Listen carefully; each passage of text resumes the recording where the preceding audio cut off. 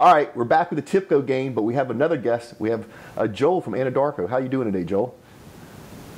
Doing well, thanks. Yeah, and so we want to talk a little bit more about the TIBCO Energy Forum. You know, this is on our must attend list every year. It's a great forum. It's some of the cutting edge technology that is helping this industry survive and thrive, even in this low crude price environment. And it's a great place to meet a lot of exciting young people. Now, Joel, I know Anadarko's will be doing a little presentation there at the Energy Forum. What are you going to be talking about?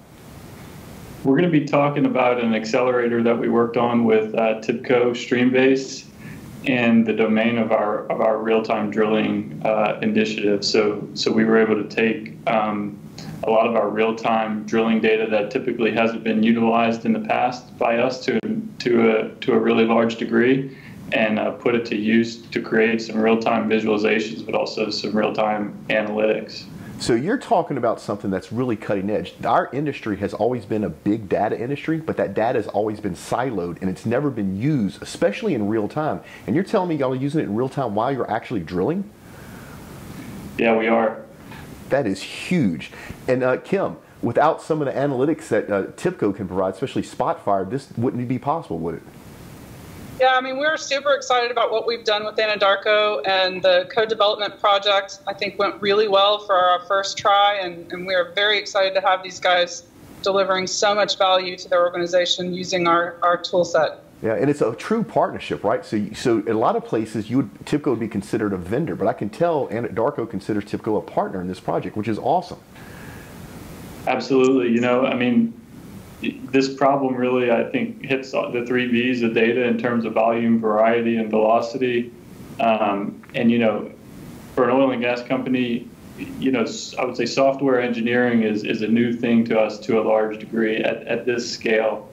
And so, you know, to do this full scale, I think would have taken a pretty significant investment on our part, not just from a time standpoint, but also from a resources standpoint. And so, you know, the Streambase application, but also leveraging the TIBCO workforce as well has been really helpful to get this off the ground for us and make it happen quickly.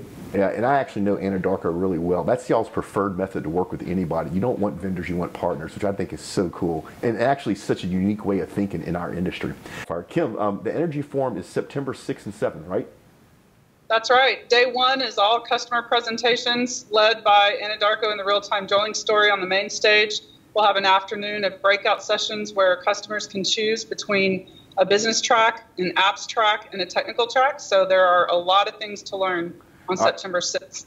Yeah, so very short amount of time to sign up. If you're in upstream, if you're in upstream service companies and you want to see what's going on the cutting edge of real business, rubber hit the road, executable technology, you need to be here. We're going to be there. We're going to have all the podcasts going to be there. Joel, I suspect you're going to be there? Be there. Yeah, and I know, Kim, you'll be there. So we'll put a link in the show notes so people can just click and go sign up. But I'm telling you, go sign up for this event. You need to be there.